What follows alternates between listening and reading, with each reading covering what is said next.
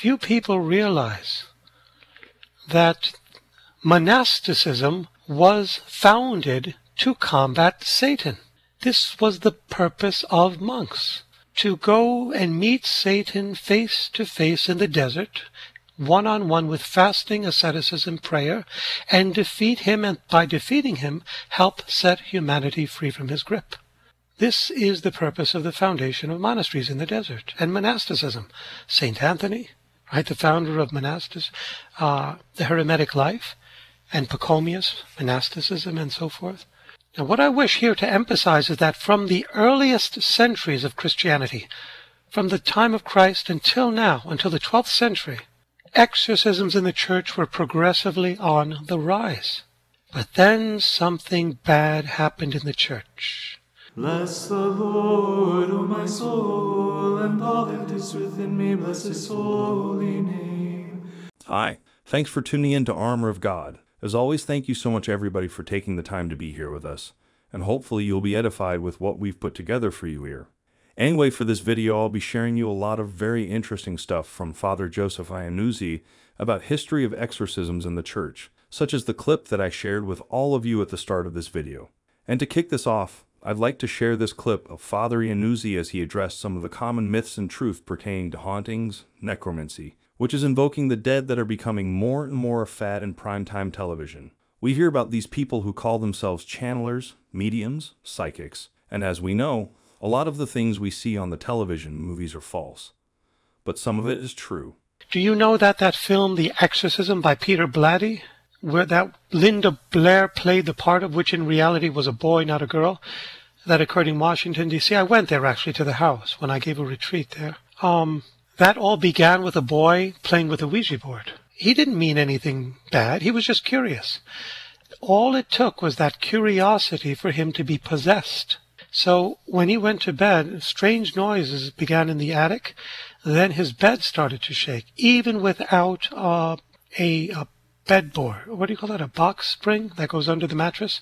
His mattress was on the cement floor in the pastor's house. The pastor said to the mother, "Let him sleep here the evening and let me see what happens." The mattress started to bounce with the boy on it, and the pastor got so scared, he told the boy to leave. Okay, all that started out of curiosity of invoking the dead through a Ouija board. Now, another case is of hauntings. Is it possible for the dead to roam the earth, or a locale unaware that they are dead? I hear this sometimes. He doesn't know he's dead. She doesn't know she's dead. Well, this is a myth. The church's councils of Lyon and Florence declared that immediately, and the word they use is mox, M-O-X, immediately after death, the soul is judged and goes to its eternal destiny of salvation or damnation. That is either purgatory, heaven, or hell. So there's no teaching that comes from the church or that comes from Scripture where a person dies and doesn't know they're dead. I think it's kind of offensive for someone to be told that someone's dead and they don't know it. If it's a man, all he has to do is reach for his wallet and finds it's not there, he knows he's dead. Something's missing that's important in my life here. Sorry to be a little bit cheeky here, but there's truth to this. The dead go immediately to their place of judgment. Now, however, there are hauntings in places, absolutely. But this does not mean the dead do not go to purgatory, heaven, or hell. They do. But they bilocate, all right? This is important. The same dynamism occurs in the apparitions of Mary, Jesus, and saints. While it is true that immediately after death the soul is judged, God may, in special circumstances, forestall its judgment on account of the sacraments. The old 1912 Code of Canon Law allowed up to 2 hours for the priest to give extreme unction after the person's death. Also, we recall the case of Lazarus, right? He died, but he wasn't judged because God knew that he would be resurrected. So this was a special case where a person died, but they were not judged immediately. But this is not the norm. And now for the next clip will be a rather long clip. The question that is being addressed here will be this. There are over 1,000 references to the devil in the Bible, and of these 1,000 references, 568 come from the New Testament, And if in Scripture so much attention is given to the activity of the devil in the world, one must ask, why is it that today such little attention is given to casting him out? And the answer to this question can be found in the Church's historical decline in demonology, which will be the focus of this video as Father Iannuzzi briefly review the Church's history and see how this change came about. In the first period of the Church, we find that exorcisms were in full swing. The apostles were doing them, Jesus was doing them, and they were working. Then we come to the second period of the Church, which is after the life of Christ and the apostles. In this period there followed the early Church Fathers, namely Saints Justin Martyr, Irenaeus, Cyprian, as well as the early writers Origen and Tertullian relate. These relate that exorcists were found in every village and city. Saint Justin Martyr wrote to his early Christian community in Rome, in quotes, "Throughout the world, and indeed in your own city of Rome, there are numerous exorcists," unquote. So up until now, exorcisms are on the rise. We come now to the third period of the Church, which spans from the 3rd to the 6th century, and includes the great personages of Saints Anthony of the Desert, Pachomius, Hilary, who withdrew to the desert to a life of prayer and fasting. Why? For the very purpose of defeating Satan, and through their spiritual combat, liberating humanity, setting it free from Satan's grasp. Other notable exorcists of this period were Saints Marcellinus and Peter, Saints Martin of Tours and Benedict. These are more recent exorcists that established desert community not to flee Satan, but to combat Satan directly in his preferred dwelling, in the desert. In this fifth period of the Church, that spans from the 12th to the 15th century, the Church loses its footing in its combat against Satan. It is in this period in which Satan is active that Europe is plagued with wars and disease. There was the 100 Years' War, and women who were found to be a bit crazy were labeled witches. This was especially prevalent in Protestant circles, Salem, Massachusetts, for example. The very women that needed more than anyone else to be exorcised were instead persecuted and burned at the stake. Saint Joan of Arc is a prime example.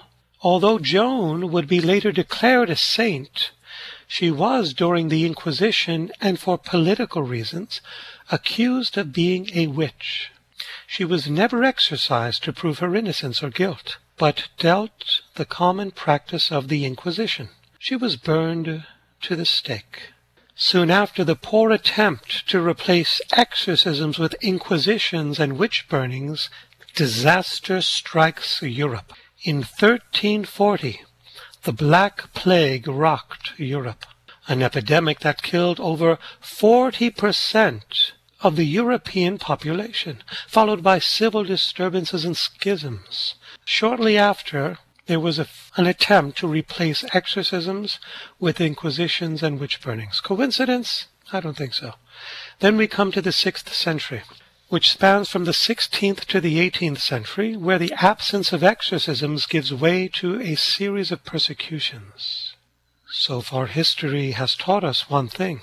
Where the devil is not combated and cast out through exorcisms, persons become demonized and are killed. Such would be the case for the centuries to follow through the atrocities carried out in Dachau, in the Gulag, through genocide and ethnic cleansing, just as the persecutions and the burning of witches had an irrational beginning, equally irrational was their cessation. This brings us to the 7th period of the Church that spans from the 18th century to the present. The excessive and unconventional methods for dealing with evil in the Middle Ages came to a halt.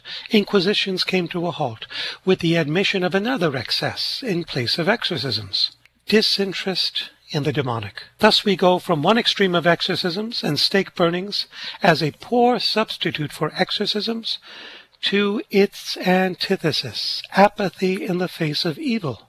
While the motives for this change are numerous, I limit myself to their consequences, as these brought about a disinterest in the exorcisms the apostles performed and a regression in demonology.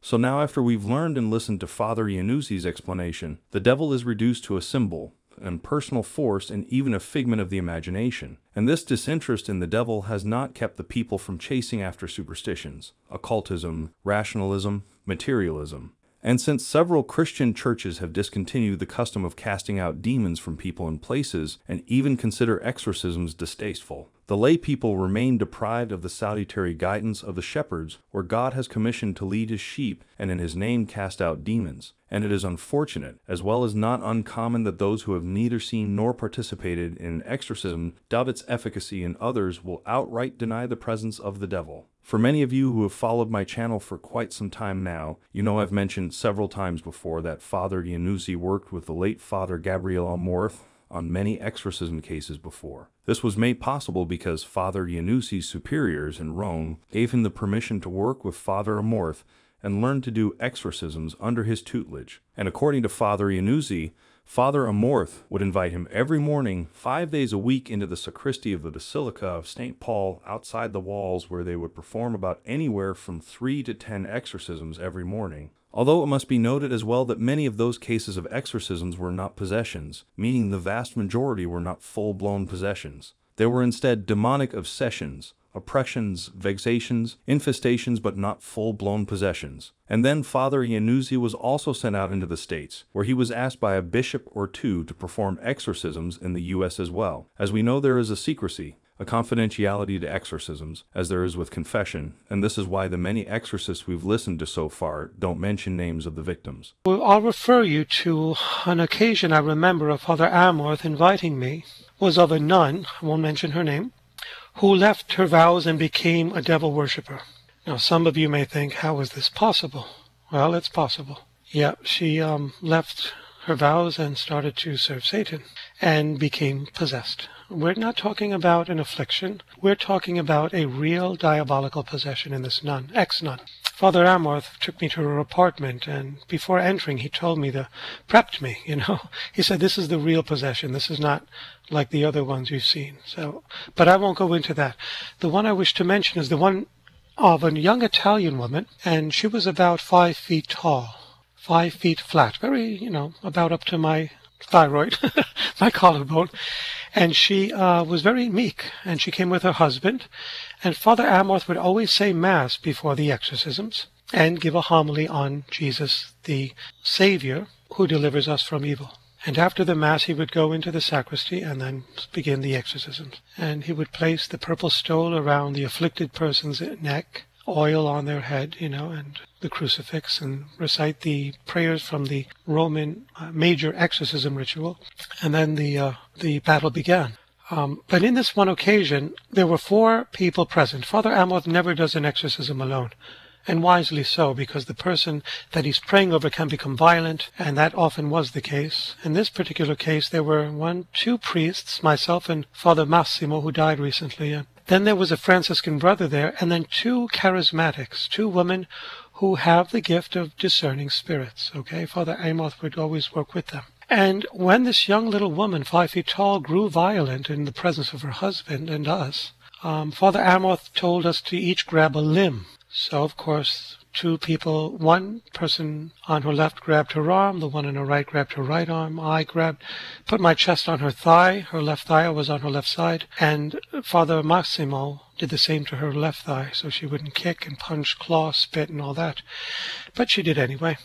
And what surprised me, and I was new at the time to exorcisms, was even though she was small, she lifted me off the ground. And I was, I'd say, easily twice her weight, at least twice her weight. And this is an example of hysterical strength that cannot come from her.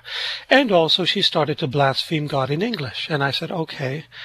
But as is our custom, we don't pay attention to what the demon says because, number one, they lie. And they will lie just to get their way, so we ignore everything they say. And Father Amorth only communicates with the afflicted person. We don't. We pray. All right? After the exorcism, I asked her husband, how many languages does she speak? And he said only Italian. And I said, no, she knows English. He said, no, she doesn't. And I let the conversation end there, and I realized that Satan was speaking through her in English, and she herself did not know, nor her husband, that she was speaking perfect English. Bad English in the sense that it was vulgar, but it was perfectly grammatically correct, according to the English syntax. Point of all this is, Satan is real. He's a real angelic person. And it's unfortunate that the world in which we live has become apathetic to him, and therefore he is able to move about freely without being detected, and is therefore more effective in influencing people who walk around in a slumber, not knowing he's even there tempting them. And guess who is helping Satan tempt people? The media. By the way, I'm just letting you know that the original audio of this whole thing was close to 1 hour, but I'm doing my best to cut it down to around 10 minutes in total for this video. That's the tricky part, which is to ensure I don't leave anything important from the original recording, but still keeping the whole thing as compact as I can. And so for the last audio clip of Father Iannuzzi that I'd like to share with you will be this. The teaching on original sin being transmitted to us by our first parents is present in the Church's early biblical and patristic tradition. I did my licentiate on patristic theology at the Gregorian University in Rome, and was given a grant by the Biblicum to study theology in Israel. And I mention this because I had exposure to these early church fathers that I'm sharing with you now, and their teachings on original sin. Though we are conceived with original sin, we do not bear the guilt of Adam and Eve. We are not punished for original sin, but purified from it, which occurs at baptism. And the Council of Trent acknowledges that even after baptism, the inclination to sin remains in the baptized. So baptism does not do it all, you see. It begins the work of sanctification. For the last part of this video, I'd like to share something rather interesting from Msgr Stephen Rossetti. According to him, being sensitive to the presence of demons is more common than many realize, but little understood. People often think them crazy when they share their experiences. They themselves may wonder if they are just imaging it. But really what those people who are sensitive to the presence of demons need is actually an experienced spiritual director who is knowledgeable in such matters and can guide them. But again, as Msgr Rossetti puts it, such directors are unfortunately very rare. In any case, sensitivity often runs in families. When someone believes they have a spiritual sensitivity, Msgr Rossetti will often ask them about their parents and grandparents. Did any of them seem to have a special spiritual knowledge or abilities? On the flip side, sadly some use their sensitivities for evil. For example, sensitivity can run in a long line of witches and occult practitioners. It is also true that more than a few people believe they have such a sensitivity, but it is only their overactive spiritual imagination. These can be spotted when their so-called insights are not corroborated by reality, or their insights become increasingly fanciful and bizarre and often self-aggrandizing. Real sensitives, on the other hand, suffer because of their gifts, and largely keep them hidden. Because the reality is, experiencing the presence of demons is no fun. Demons are ugly, dark, angry, and punishing. Demons know who can sense their presence and they don't like it, and their primary defense is to remain hidden. When they're exposed, they would retaliate if they can. And usually the greater the spiritual sensitivity, the stronger the demonic retaliation. But of course, the important point that people need to always remember is that demons are only allowed to do what God allows, so the sensitive soul needs to trust in God and His providence. And of course they should enlist the normal spiritual protections. Frequent reception of the sacraments is a must, plus a solid daily prayer regimen. Sensitives not uncommonly will have a strong connection to the saints and angels as their daily helpers and companions, and it's rather comforting to know that Msgr Rossetti and his team try not to overtax their team members, and especially those sensitives who suffer in the presence of demons. The spiritual combat takes a toll on all, and especially those who suffer when demons are present. Well then, that will be all for the video this time. As always, thank you so much for taking the time to be here with us, and hopefully you've learned a lot from this video and every other video that we've shared with you on this channel so far.